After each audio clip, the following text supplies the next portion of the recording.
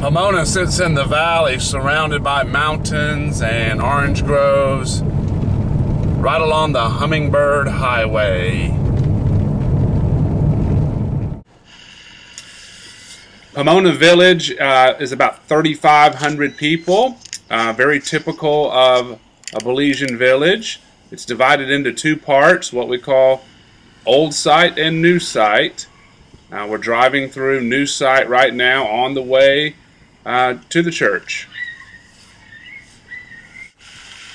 And now we are at Pomona Community Church.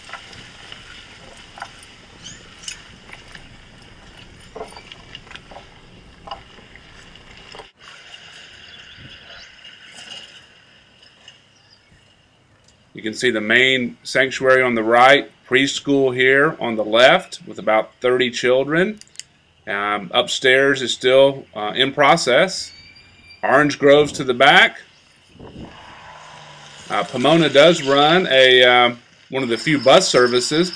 Pastor Wayne is a bus driver, chief mechanic, and he runs a ministry down into Hope Creek about 3 miles away. And this bus would be filled with children every Sunday morning.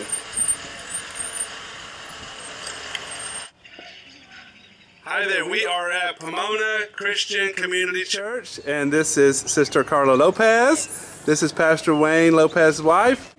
And I want to say welcome to Pomona Christian Community Church. And if you notice, it's a church here that we have a large church enough for us. And we have our congregation is like 15 family, and we have lots of Sunday school children. If you notice, Pastor Dave will show you them. We have a lot of kids here, young and old. If you can notice at the back, you can see all the bigger ones them. They are very shy though, mostly they're very shy. Yes, through Karen and Dave, with you partnering with the children, we can see that these kids are enjoying their programs every Sunday.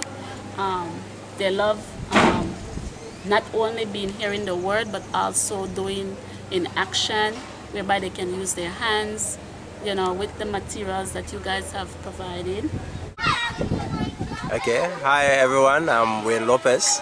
Now I'm the pastor at the Pomona Christian Community Church out there. We look forward to a long-term partnership, you know, and we just want to thank God for laying us on their heart, for working with us in the near future. I want to say to you that Pomona is a great community, you know, about 3,000 people. We had a great ministry there.